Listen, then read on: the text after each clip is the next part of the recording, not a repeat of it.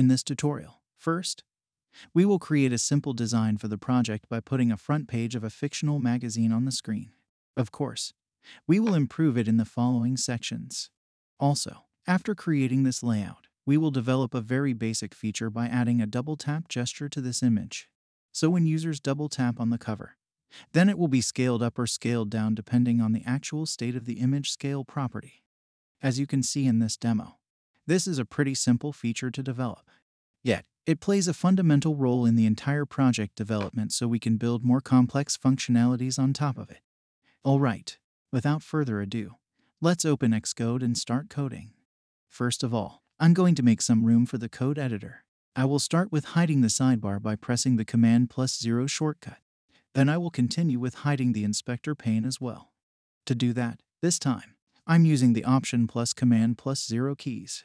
It's much better now. So, if you prefer programming in distraction-free mode from time to time, then I think these shortcuts do the job pretty well. Super. Now let's start the work by replacing the welcome message with a new navigation view. Enter this code. Navigation view. New comment, the end of the navigation view. Then, please add this new modifier to it. Navigation view style. Stack. This stack navigation style will avoid using the sidebar on iPad devices. Great. Now we will add a new view container inside this navigation view. Enter the following code, zstack. New comment, the end of the zstack. Navigation title. Pinch and zoom. Navigation bar title display mode. Inline. As you can see in the preview, we just added a title at the top of the view. Of course, the zstack container is invisible, so the next step is to place the magazine's front cover inside it. Navigate the cursor inside the container, and let's add a new image view to it with this code. New comment, mark, page image, image, magazine, dash, front, dash, cover. Resizable. Aspect ratio. Content mode. Fit. Corner radius. 10. Padding. Shadow.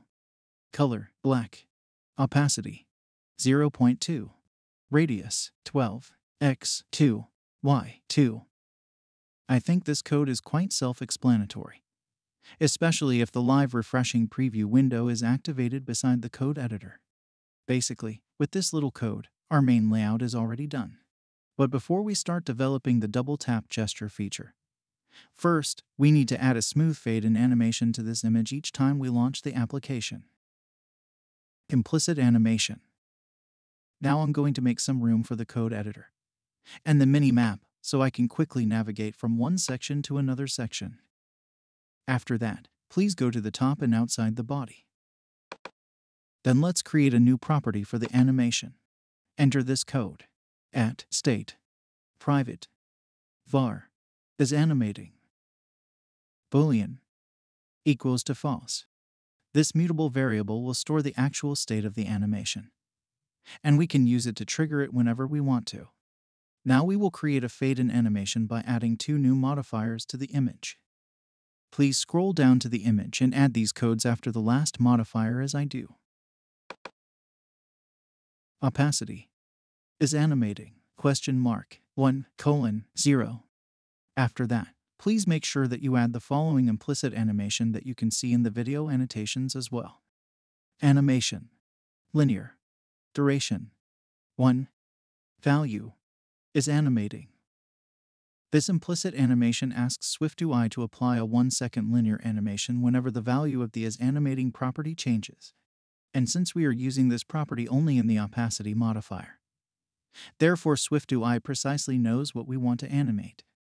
This will avoid further confusion and unwanted results like animating the image size, the image position, and so on, and changing the opacity value from 0 to 1.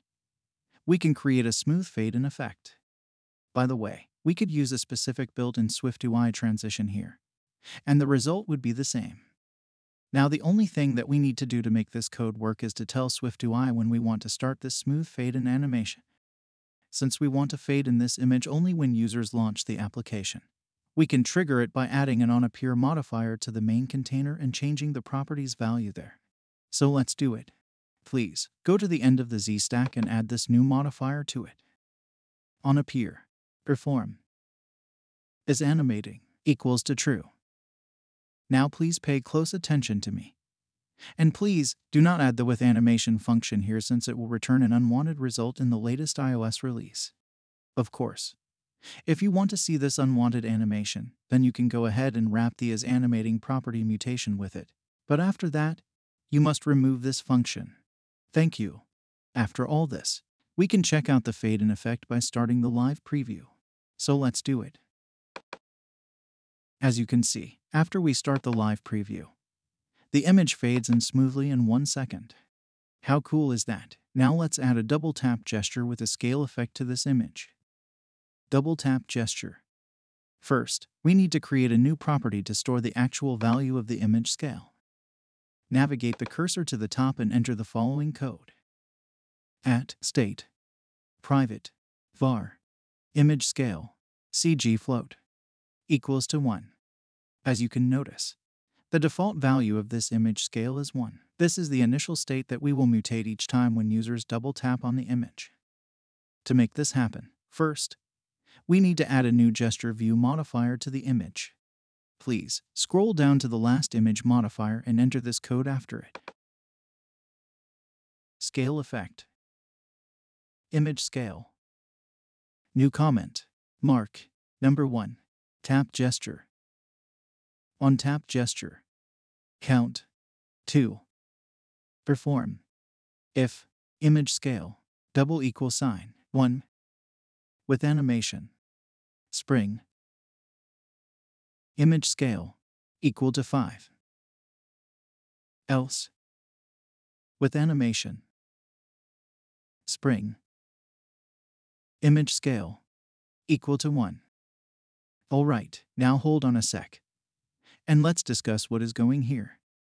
As you can see, we can create a double tap gesture by adding a specific count parameter to a simple on tap gesture. It is as simple as that. That's the beauty of writing declarative code in this robust framework.